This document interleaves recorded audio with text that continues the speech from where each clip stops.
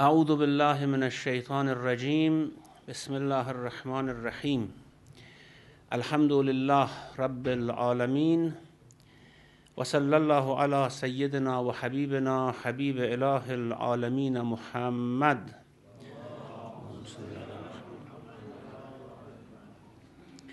وعلى آله الطيبين الطاهرين المعصومين المنتجبين. We discussed about Lisan Sidq last night and the fulfillment of the dua of Ibrahim alayhi salam when he asked about Lisan Sidq, when he pleaded to the Lord, وَاجْعَلْ لِي لِسَانَ صِدْقٍ فِي الْآخِرِينَ, put for me an honest tongue in future generations. And as we related this to Surah Zukhruf, where Allah says about the pure belief of Ibrahim being perpetuated in his progeny, وَجَعَلَهَا كَلِمَةً بَاقِيَةً فِي عَقِبِهِ, this we made a perpetual belief idea in his progeny. Therefore, in every generation there should be a lisan sidq, an honest tongue. Honest tongue needs, first of all, absolute knowledge of the message of Ibrahim. Otherwise, he would misguide people. And therefore, he needs a knowledge which is in nature the same as the knowledge of Ibrahim himself. So, whatever we say about Ibrahim and the nature of his knowledge, that lisan sidq or the honest tongue should have that type of knowledge as well. And then a sincerity which would provide for the type of soul which can convey that message to the people. And also, of course, to have brave courage to communicate to the people to that message.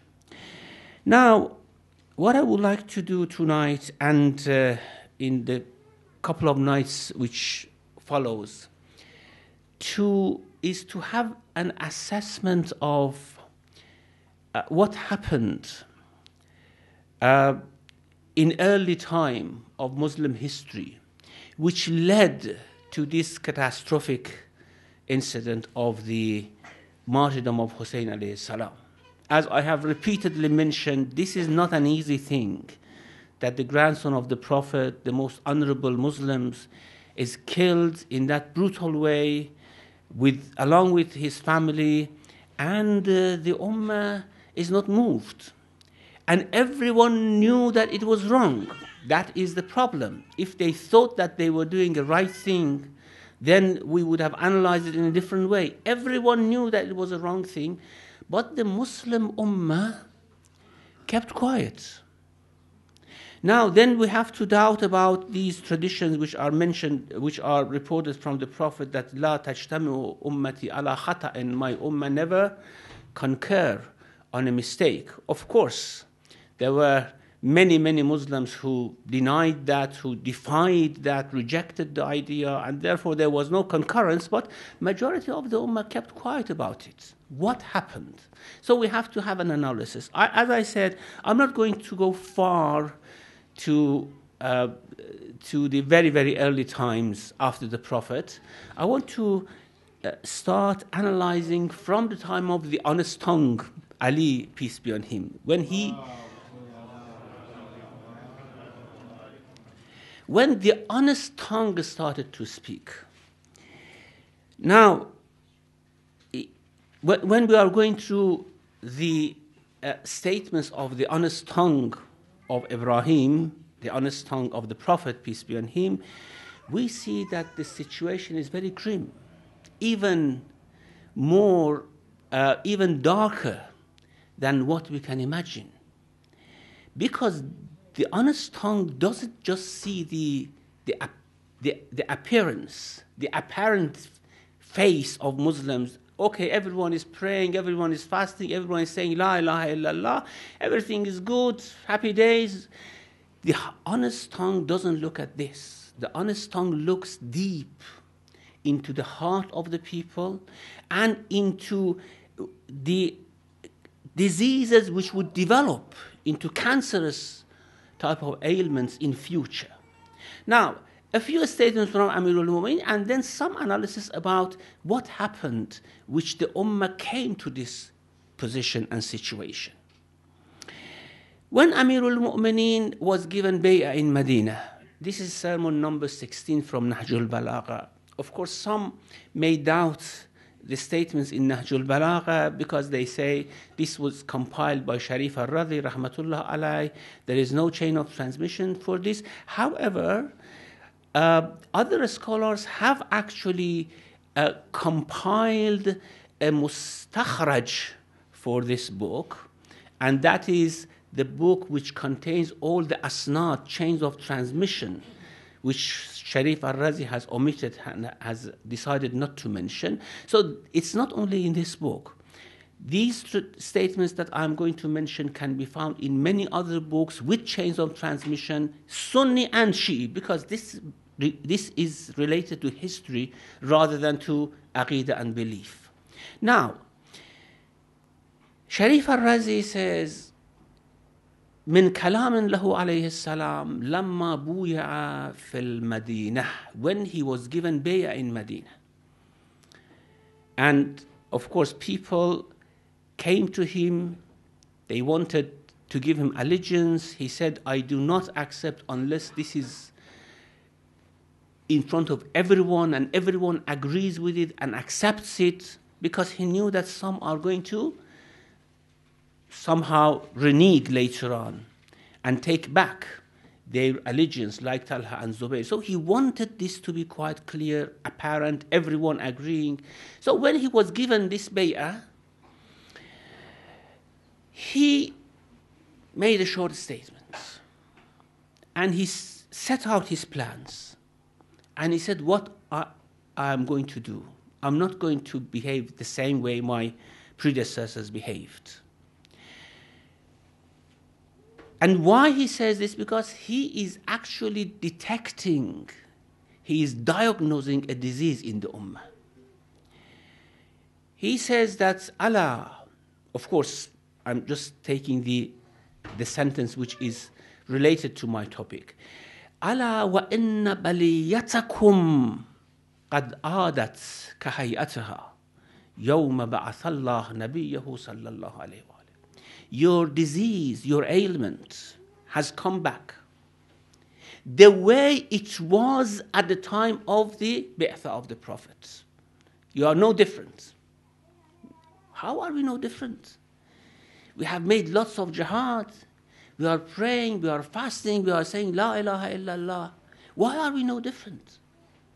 Well, of course, things have changed in this way, but the hearts are inclined towards the same things as it was before, towards asabiyya, asabiyatul jahiliyyah, prejudice, proud, arrogance, and all these things. These are the things that this lisan is seeing in the ummah.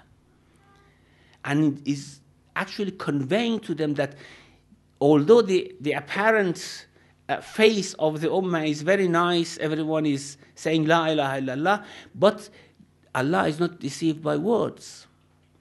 In a sermon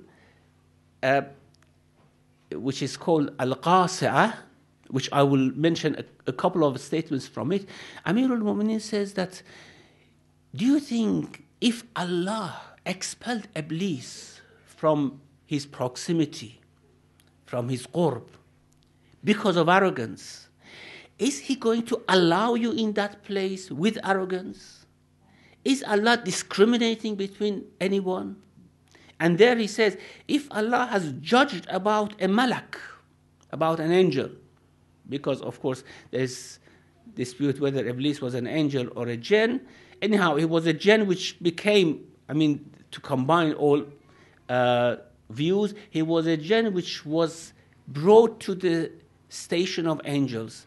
And Allah says, if an angel is expelled from the vicinity of God because of arrogance, do you think you will be allowed there with arrogance? And this is what he is actually diagnosing in the ummah, that now arrogance has come.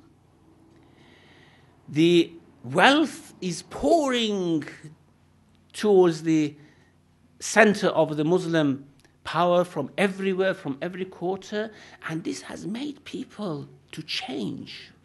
They are not the type of loyal, sacrificial sort of companions that they were for the Prophet. So he says, أَلَا وَإِنَّ بَلِيَّتَكُمْ قَدْ آدَتْ كَهَيْئَتِهَا يَوْمَ بَعَثَ اللَّهُ نَبِيَّهُ.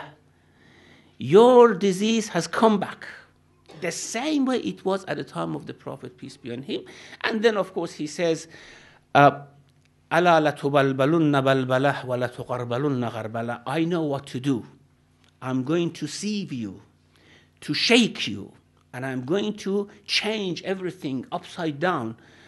And this is, of course, maybe this was not nice from a politician to say at the beginning of his mandate, because then people would have started to say, wow, what type of leader is this? He's not going to give us anything, any special share from Baytul Mal that Uthman was giving us, Umar ibn al-Khattab was giving us. You know that this is clear. This is not something which is related to Aqidah. It's clear that the Arabs were given preference over Ajam at the time of Umar ibn al-Khattab. And then at the time of Uthman, others were given preference.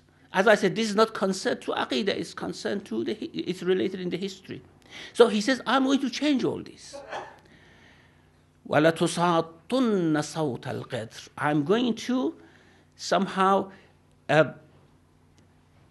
change things in a way that when a stew is boiling in the big pot, how things are going to change places, I'm going to do like that with you. So, when he made such a statement, of course, everyone were taken aback. We have given allegiance to this man, and this man is not going to keep any regards for any position, for any priority, preference, Arab over Ajam, Muhajirun over Ansar, Muhajirun and Ansar over others. Everyone is seen equal in his eyes. Why? Because he is the honest tongue. And honest tongue is bitter. Now, I'm not actually discussing the style and method of Amirul Mu'mineen's rule and the way he treated people. What I am actually trying to say is that he diagnosed something very bad in the Ummah. And he said, I'm going to change this. Then the discussion that we had in the past few nights, that is there a difference between Muslim Ummah and other Ummahs? Between Muslims and Christians, Muslims and Jews, Muslims and Buddhists, in the sense that because we are Muslims, many things, many mistakes that we do, many sins that we commit is forgiven. Allah should always support us, because we are Muslims, because we testify to the prophethood of Muhammad sallallahu alaihi wasallam.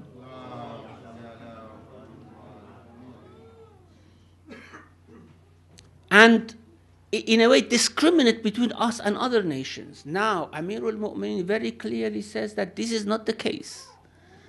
Allah doesn't look at names. Allah looks at realities. Why Muslims have lost their glory? Sometimes I'm amazed. We think that Muslims should always have glory no matter what they do. No matter what their history has been.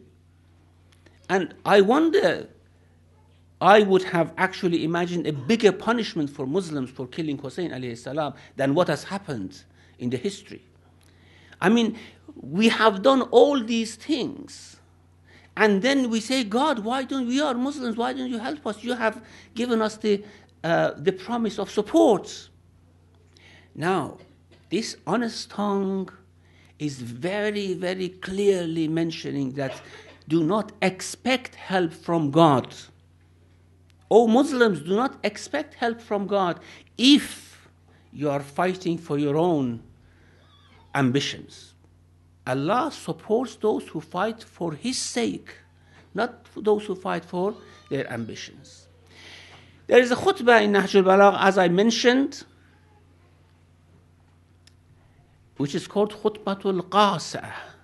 The Qasa means the khutbah which really hits the hearts. And in that it talks about the disease of the Ummah after he came to power, of course, and after he was faced with such a resistance. He says that فَاعْتَبِرُوا بَحَالِ وَلْدِ إِسْمَاعِيلِ وَبَنِي إِسْحَاقَ وَبَنِي إِسْرَائِيلَ فَمَا أَشَدَّ اعْتِدَالَ الْأَحْوَالِ وَأَقْرَبَ اشْتِبَاهَ الْأَمْثَالِ. Look into the history and the story of descendants of Ismail, Ishaq, and Israel, Banu Israel. And this is what I said. فَمَا أَشَدَّ اعْتِدَالَ الْأَحْوَالِ. How similar are the situations. وَأَقْرَبَ اشْتِبَاهَ الْأَمْثَالِ. How close are the examples. You are actually going down that route and you have to expect the same thing that Allah did to them. You have to expect the same thing. وَعَلَمُوا. I said this seems to be very grim, but just listen to this honest tongue. I don't want you to judge it. It's very bitter. This is very bitter. What Amirul Mu'minin is talking about the Ummah. وَعَلَمُوا أَنَّكُمْ سِرْتُمْ بَعْدَ الْهِجْرَةِ أَعْرَابًا. You were muhajirun. You made hijrah. Now you have become Bedouins again. بعد الهجرة أعراب, because Arab ordered to migrate to Medina. Now you have changed. You have completely retracted. وبعد الموالاة أحزابا. After you were having the wilayah of one God and one prophet, now you have become different groups, different parties. ما تتعلقون من الإسلام إلا باسمه. You do not hang to Islam but to its name. ولا تعرفون من الإيمان إلا رسمه. You know nothing of faith but its definition. And this is not enough. As I said, this is very bitter. This is very harsh. But he is the honest tongue. He has to speak this way. Now that he has, of course, at the time of the caliphs, he didn't speak. And he did not disobey. This is very important. I will give you one example that once Uthman summoned him and he said that you have disobeyed me. He said, no, I have not disobeyed you. This is the meaning of what I did. He did not want to create any trouble, any problem, because of the unity of the Ummah. And this is a lesson we have to learn from Amirul Mu'minin alayhi salam. But when he came to power, he had to speak. Because now he had the responsibility of directing the Ummah. So he says, you do not hang to Islam but to its name, and don't know anything of faith but its definition. تَقُولُونَ النَّارِ وَلَا الْآرِ. Wow. You say hell is better than disgrace, than we are somehow preferred over by some other tribe, that tribe or that party or that group would be better than us, overwhelm us. Or we never accept. Or we never accept. Disgrace we never accept. Hell we accept.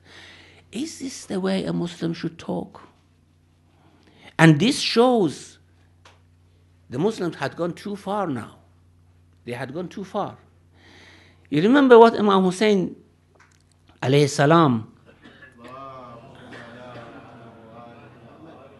recited when he was going to he himself was going to fight.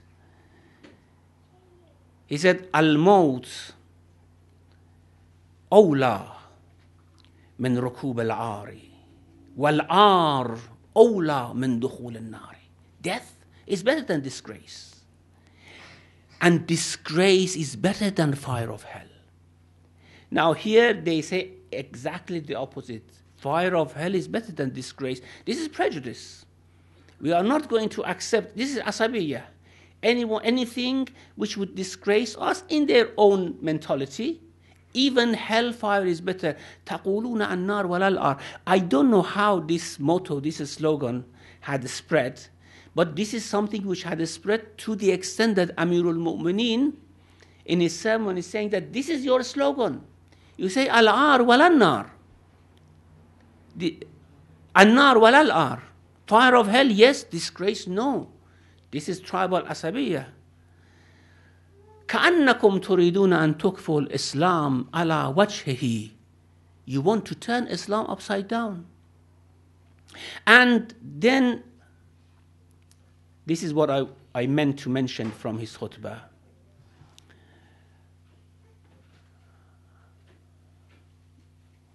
وَإِنَّكُمْ إِن لَجَأْتُمْ إِلَى غَيْرِهِ. If you come out of the true faith, not the appearance of the faith, not just on the tongue, in the heart, if you come out of it, حَارَبَكُمْ أَهْلُ الْكُفْرِ. Okay, other nations will come and fight you.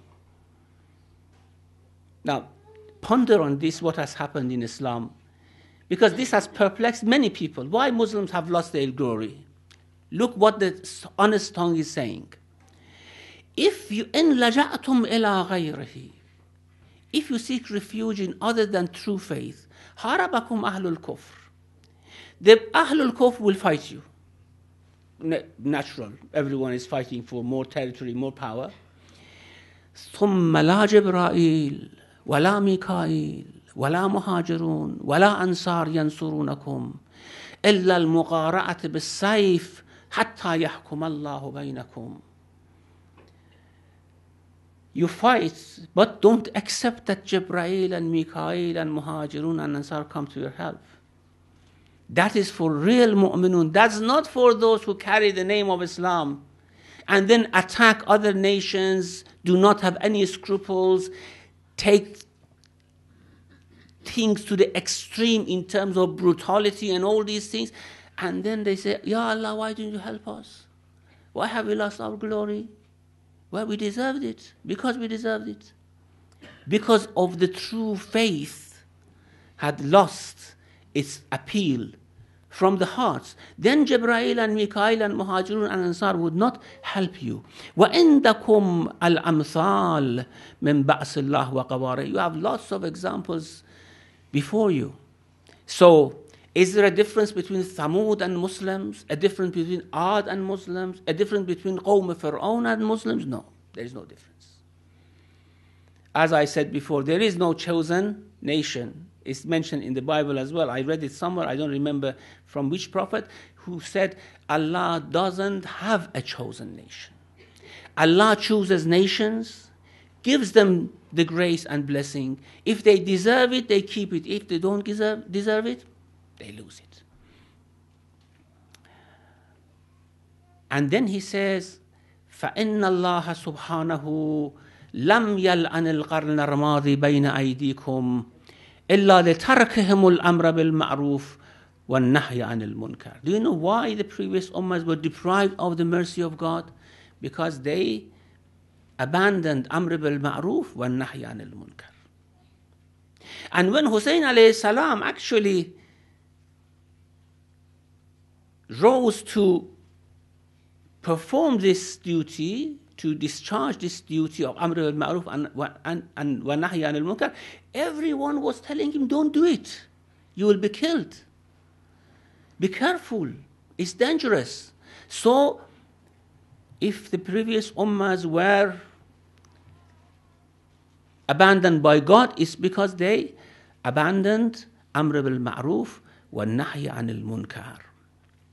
And many other things. This is khutbah number 192 of Nahjul Balagha. It's very beautiful, very moving. And then Amirul Mu'mineen mentions that أَلَا وَقَدْ أَمَرَنِ اللَّهِ بِقِتَالِ أَهْلِ الْبَغْيِ وَالنَّكْثِ وَالْفَسَادِ فِي الْأَرْضِ فَأَمَّا النَّاكِثُونَ فَقَدْ قَاتَلْتُ وَأَمَّا الْقَاسِطُونَ فَقَدْ جَاهَدْتُ وَأَمَّا الْمَارِقَ فَقَدْ دَوَّخْتُ وأما الشيطان الردها فقد كفيته بسعقة سمعت لها وجبة قلبه ورجة صدره. Now, of course, he's mentioning what Prophet told him. Ya Ali, you will fight al-nakithun wal-qasitun wal-mariqun. And he said, I fought the Nakithun. Nakithun were those who broke the pledge. Talha and Zubayr. This is what Amir al-Mu'minin called them, Nakith. Nakathu an bay'atihim. They said, in Nahj al-Balagha, Amir al-Mu'minin says that you have come to me and you say, yes, we gave you the pledge with our hands, but our hearts were not happy, and therefore we want to break it. And then he says that, well, you confess to what is against you. You say that you have given the bay'ah, and you bring something as an argument which is not accepted from you. If you were not happy, why did you give the bay'ah? Then now that you have given the bay'ah, why do you break it? Now, some people tell us, don't investigate, don't somehow analyze these things in history. Leave that Allah would judge between them. My question is, then where from should we get our examples? Where from should we get our true role models? If we say Nakithun, those who broke the pledge to Ali were right, good people. Ali, who fought them and killed them, was good people. And his followers, they were good people. Everyone, whatever they did, they were good people. So, I'm left perplexed, isn't it? What should I do? Who should I follow? Who was right? Who was wrong? This is why we need what Allah mentions to us, that look into the history of the previous people before you. Why should we just disregard everything and say that we do not want to judge? Then, when it comes to following Aqidah, which Aqidah? Aqidah of Ali or Aqidah of others? Which one should we follow? Because they had different versions of Sunnah of the Prophet with them. So, he said that what Prophet had said, I did. I fought the Nakithun, I fought the Qasitun, Muawiyah and his party, and I fought the Mariqun, those who actually went out of the faith by taking things to extreme, calling everyone kafir and thinking they were the only one who were mu'min. I killed them as well. I fought them. And everything is now settled, just remains one thing, and that is, as he mentions, there's just one thing left. I have to finish off what is there with the issue of Muawiyah, and of course the death did not allow him to fulfill that. And in this khutbah at the end, he mentions about his past, the days he had with the Prophet, peace be on him, how Prophet taught him things, and what things Prophet said about him, and then people disobeying him, the honest tongue of the Prophet. Now I want to mention one example, and I want you to judge. What can we do with this history? What can we do with this history? Who should we support? Who should we follow? You may say, we have to follow Prophet Muhammad, peace be on him, no one else. But Prophet Muhammad's sunnah was reflected through these companions. And these companions claim different things. So how could we say, okay, we disregard everything and we just, this is dhulm, this is actually oppressing, wronging the one who has the right. Again, this is history.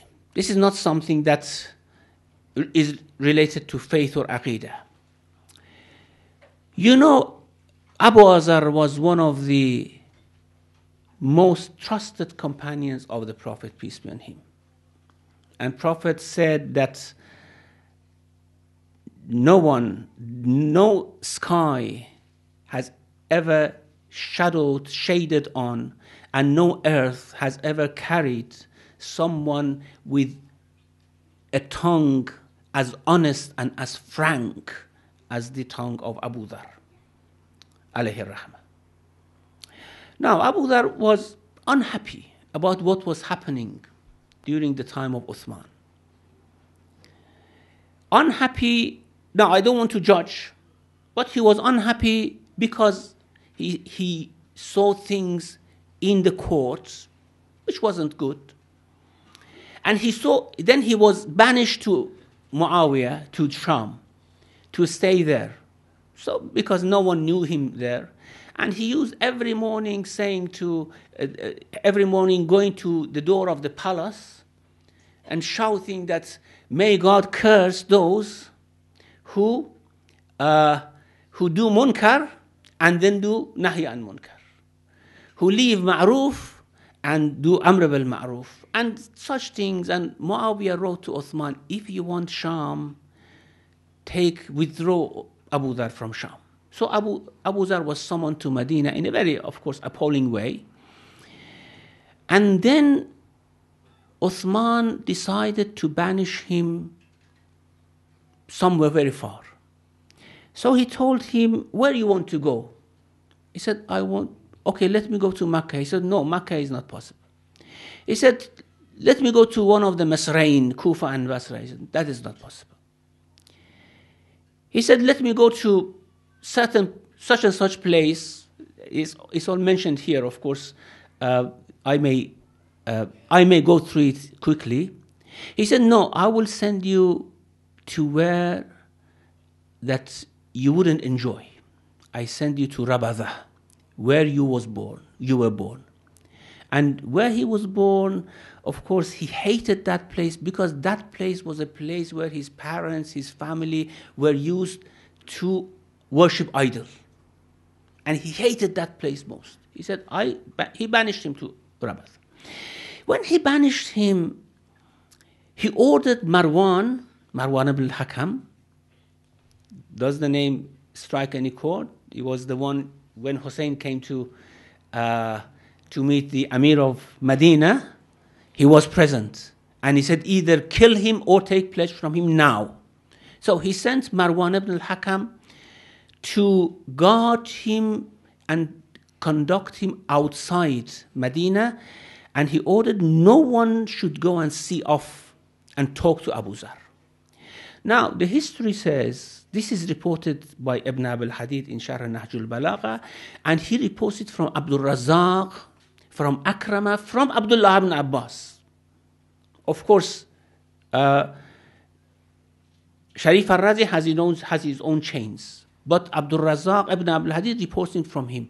He says, when he was going outside, Ali, peace be on him, Aqil, Hassanain alayhimus salam, and Ammar came to visit him and to see him off. So Hassan alayhi salam went forward and started to talk with him. Marwan said, this is forbidden. You have to go away because Abu Dhar, no one should talk to him. Amirul Mu'minin was very angry. He pushed Marwan back and he said that, why shouldn't we talk to Abu Dhar, the companion of the Prophet? And of course, Marwan went and complained to Uthman, but then there was a conversation. Every person there started to talk to Abu Dhar. This is what Amirul Mu'minin said to Abu Dhar. I think we have to read between the lines. This is very important. Ya Abu Dhar, innaka ghadibta lillah. Your anger was aroused because of God. Now, what did Abu Dhar see that his anger was aroused? What was it that he was so upset about that he could not stop criticizing to the extent that he had to be banished? Ya Abu Dhar, innaka ghadibta lillah, farju man ghadibta lah.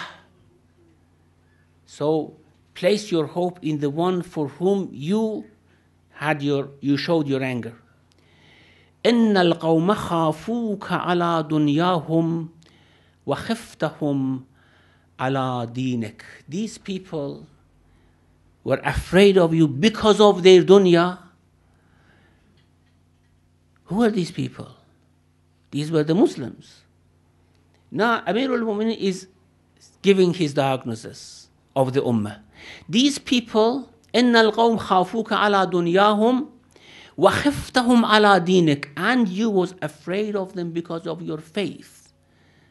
فاترك في أيديهم ما خافوك عليه. Leave for them what they are afraid of. وَاحْرُبْ مِنْهُمْ بِمَا خِفْتَهُمْ عَلَيْهِ, and run away from them for what you are afraid of from them, for your faith. فَمَا أَحْوَجَهُمْ إِلَى مَا مَنَعْتَهُمْ, how needy they are to what you have withdrawn from them, and how needless you are from what they have prevented from you. And tomorrow you will realize who is the one who has taken the benefit, who is the winner and who's the loser. And then he says something from the Quran. لَوْ أَنَّ السَّمَاوَاتِ وَالْأَرَضِينَ كَانَتَا عَلَىٰ عَبْدٍ رَتْقًا ثُمَّ اتَّقَى اللَّهَ لَجَعَلَ اللَّهُ لَهُ مِنْهُمَا مَخْرَجًا. In Surah Talaq, verse number 3, he says, وَمَنْ يَتَّقِ اللَّهَ يَجْعَلْ لَهُ مَخْرَجًا. Verse number 2, and then continuation in verse number 3, وَيَرْزُقْهُ مِنْ حَيْثُ لَا يَحْتَسِبُ وَمَنْ يَتَوَكَّلْ عَلَى اللَّهِ فَهُوَ حَسْبُهُ. Whoever places trust on God, Allah would make a leeway, an escaping way for him or for her. Whether in rizq, or especially this is what is mentioned about Abu Dharr, in times of confusion. So it's very recommended that people recite these 2 half verses after every salat 3 times. Especially in time of confusion, Allah would make escape way for people towards guidance by the blessing of this verse. It says, even if the whole heavens and earth are tight and a person has taqwa, Allah will open them for him or for her. So Abu Dharr, this companion, is banished because of his criticism. What was his criticism? We will somehow analyze further, inshallah, later. But the point is, the picture Amirul Mu'mineen, the honest tongue, is giving is not a very beautiful picture. It's not what was expected from Muslims. And therefore, it is not quite unexpected or not very surprising if we see that Muslims come together and kill Hussein alayhi salam. Everyone knows it's wrong and no one talks against it. No one objects against it. However, this incident brought some Muslims to their minds. You have heard, after Imam Hussein came the Tawwabun, others, and many lessons were learned from the incident. The sacrifice of Hussein alayhi salam did not go waste and was not left unrewarded by Allah subhanahu wa ta'ala for those who have compassion for Hussein alayhi salam, inshallah. Wa sallallahu ala Muhammadin wa alihi tahirin.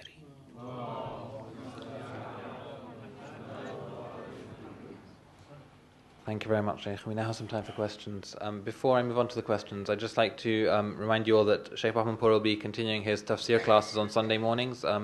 Tomorrow the program will begin at 6:30 with Fajr Salah, followed by Quran recitation and breakfast, and then the tafsir classes, inshallah, will begin at 8 o'clock. Are there any questions?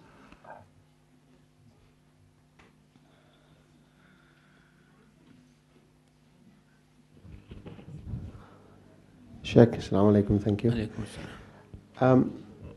We know the famous way Hazrat Ibrahim communicated with Allah, that is the dream that he had, on which the Prophet had no doubt. Now, what other ways was Hazrat Ibrahim communicating? When we relate to our Prophet, we know that Jibreel was coming with the ayat and instructions. So, what were the ways that Hazrat Ibrahim was communicating with him? And then, why was he? How sure was he that the communication that he was getting was from Allah? Well, just like our Prophet, Jibreel came to him, and sometimes it was dream, just like our Prophet as well. Sometimes dreams came as revelation to him. Maybe not revelation of the Quran, but other types of revelation. So, because prophets have different ways to receive revelation. One way was through the dream that Ibrahim mentioned. Other ways through mediation of angels, which is of course mainly Jibreel.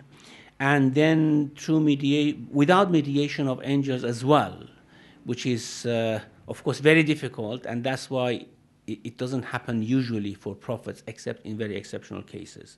So the same sort of revelation was coming to Ibrahim alayhi salam as well.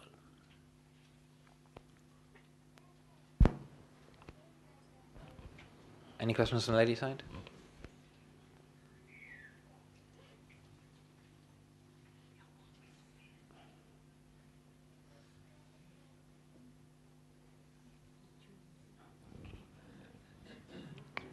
Assalamu alaikum, Shaykh. Shaykh, you raised a very interesting point about the chain of transmission in Nahjul Balagha. Now, whenever I have a discussion with my Sunni brothers, friends, I struggle to come up with evidence of the chain. Could you suggest me the book or anywhere which I can really give proper evidence that this chain is actually a true chain, so that they can be convinced? Actually, most of these traditions, because Sharif al-Razi has taken this from other books, so most of them are found in other books.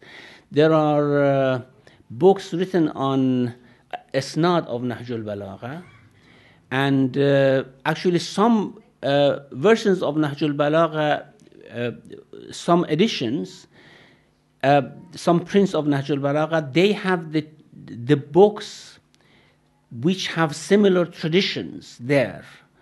For example, for one khutbah or for one letter, several books are mentioned that this can be found in those books as well. We cannot find the chains of Sharif al-Razi because he was not concerned about the chain. He was concerned about eloquence. And actually he saw the proof of these statements to be from Ali, peace be on him, the eloquence of the statements which was unparalleled with any other statement from Arabic literature. So he didn't actually was concerned about the chain, and somehow he was collecting these for himself. And then, of course, he decided to publish it. But as I said, there are editions of Nahjul Balagha which mention all other books in which these traditions are mentioned. Now, this one which I mentioned, it is reported in Al-Kafi with chain of transmission. Is reported, as I said, in Jawhari has reported it from Abdul Razak al-San'ani, the Sahib al-Musannaf, from Ikrama, from Abdullah ibn Abbas. So these chains could be found here and there. Two related questions, Sheikh, very small. Ibn Hadid, he was a Sunni scholar, right? Yes. Okay. Is there another Sunni scholar, who has got a list of compilations of Amir Mu'mineen's khutbahs or letters? No, Ibn al-Hadid has written a commentary on Nahjul Balagha. Also, Ibn Maysam has written a commentary on Nahjul Balagha. And maybe Ibn al-Hadid was very interested in this because of the eloquence as well. Of course, there are things in Nahjul Balagha which somehow is against what Ibn al-Hadid himself believed.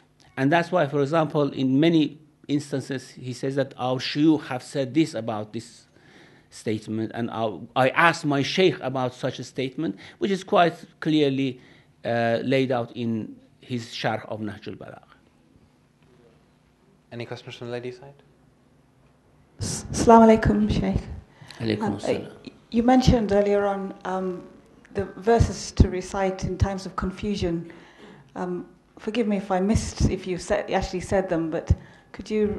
It's the last part of the verse number 2 of Surah Talaq and verse number 3. Okay? Alaykum assalam.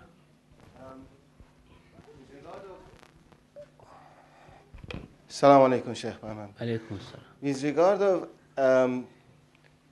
analyzing or talking about in the A'mal or Akhlaq of Khulafai Rashidin, it's my humble opinion that as a weak Muslim, I don't really want to get into judging them or analyzing them, but I know that I cannot be quiet for what happened in Karbala anymore, and I can understand now what is haq and what is not haq, and haq was definitely with Imam Hussein. So I do definitely do bayat with Imam Hussein. But when you said that, who do we follow? There is no doubt in my mind that Aimeh and Ahlul Bayt of Rasulullah are definitely the best role models for me, and I should learn from their ways of life.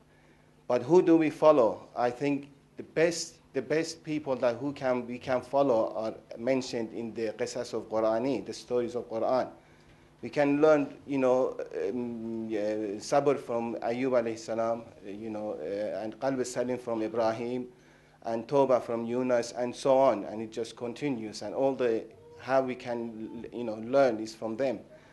And that's the safest way for me. I don't know if I'm right or wrong, but that's how I think. And also, I think that what the sad story I heard with the brother there saying that Wahhabis are killing Shias, I think the best way of, if he had said, sadly Muslims are killing Muslims in Syria, it would have a much bigger effect, a much bigger message to say that we're all brothers in Islam, and sadly the followers of Ahlul Bayt are being killed and oppressed in Syria. Instead of saying Shias, saying Muslims are killing Muslims, that's much, much sadder, I think. So I thought I'd mention that. Thank you so much. Thank you. Very good.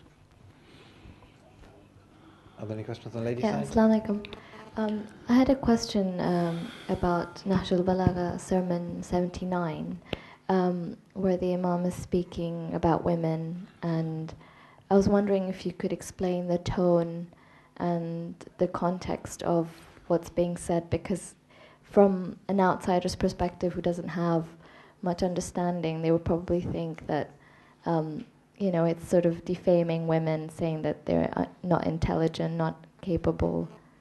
So can you explain that? I think if we want to have a short answer or very short summary discussion about it, we cannot give it actually the full analysis which it deserves. And because it's a very sensitive issue, and it's mentioned in Nahjul Balagha, and it's not only in Nahjul Balagha, of course, in many other books, the same things are mentioned. So I think we need a full discussion about it. So if you allow me, we leave this for a full session. I don't know when that will come. Maybe the organizers, inshallah, will make a full session on that. It's not only that. We have, for example, the verse number 34 of Surah Nisa, which is very controversial as well. So I think we have to bring all these together and then discuss them together to see what conclusion we will get about it, inshallah. Thank you very much, Shaykh. I think we'll end there. Salawat. Okay, thank you.